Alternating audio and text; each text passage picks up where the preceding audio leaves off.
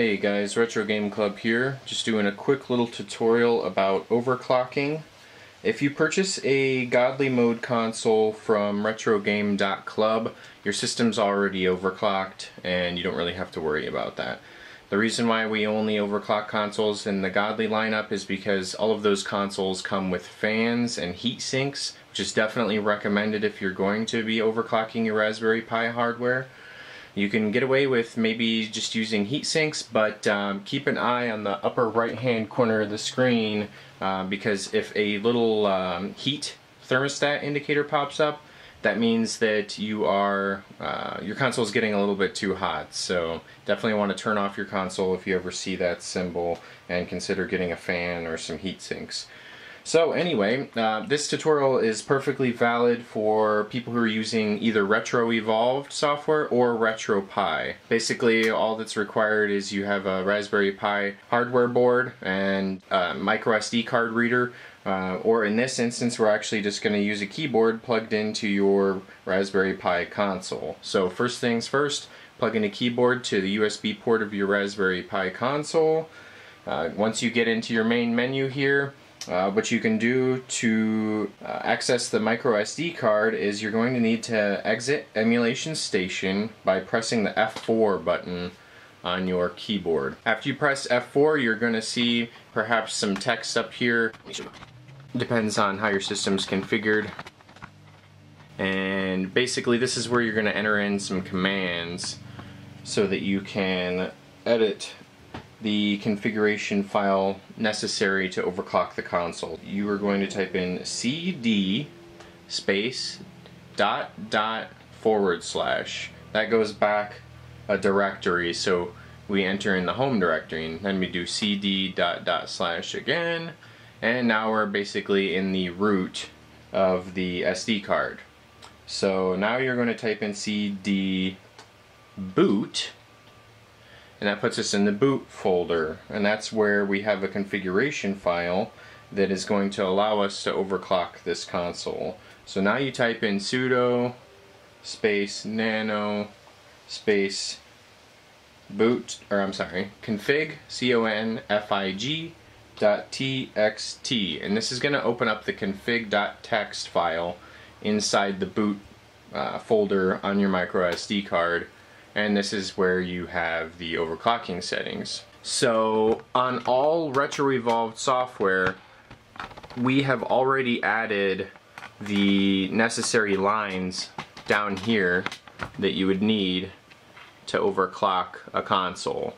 So right here where it says uncomment to unclock your console, it's really super easy to overclock a RetroEvolved console because we've already supplied you with some basic overclocking instructions there. So you can go a little bit more all out, you can increase the frequency, things like that, but you do really want to be careful about editing this. This is a basic overclock, which is good for most Raspberry Pi hardware boards.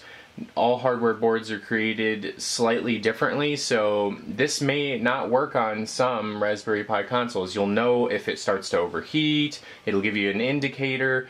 Don't worry though, you're not going to void your warranty with this overclocking because it is a very basic one. So all you have to do if your console is not a Godly Mode console and you're using RetroEvolved is go down here to where it says uncomment and simply delete the hashtags, delete the £sign from every single one of these lines. And then after that, oh, by the way, if you're using RetroPie, of course, this is not supplied.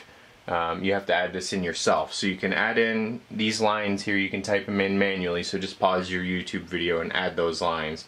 Then it's as simple as holding down the control button and pressing X to exit. It's going to ask you if you want to save, so you're going to press the Y button to save it, and then it's going to ask you what you want to call the file you're saving. We want to call it the same thing, so you're just going to hit the enter button at this point. And boom, you're done. It's that easy.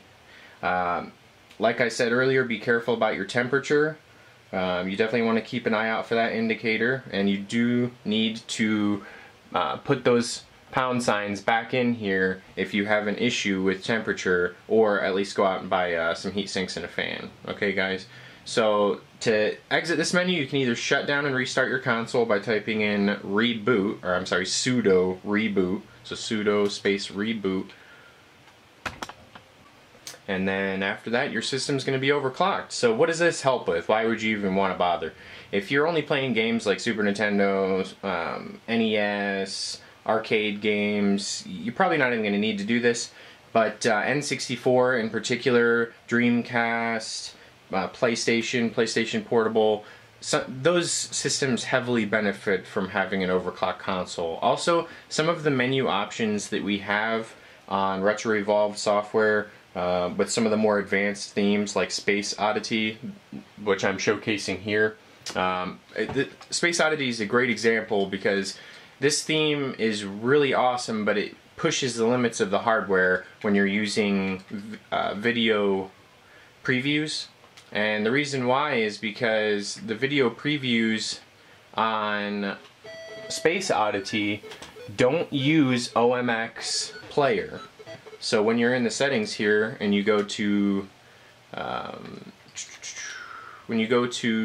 settings and you go down to use OMX Player, that is what you want to use on practically every other theme when you have video previews, because it doesn't use as much CPU, right? But if you were to enable that on Space Oddity, I'll show you real quick, and some other themes that do complex stuff, the video basically takes up the whole center of the screen and it doesn't really look very good, right?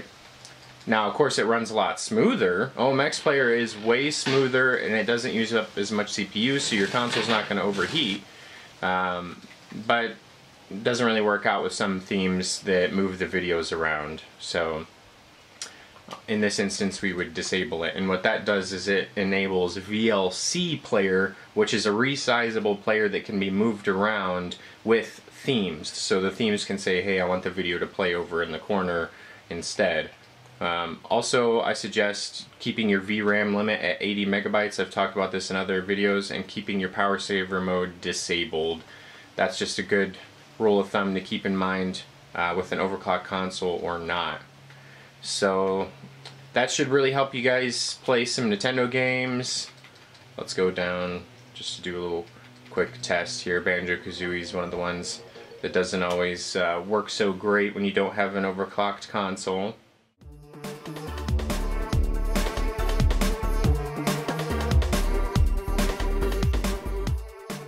So let's try to boot into the game real quick and see how that works after it's overclocked.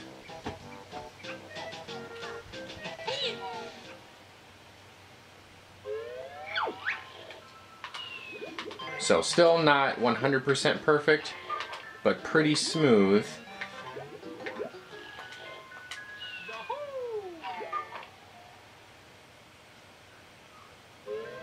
Not bad. No stuttering. A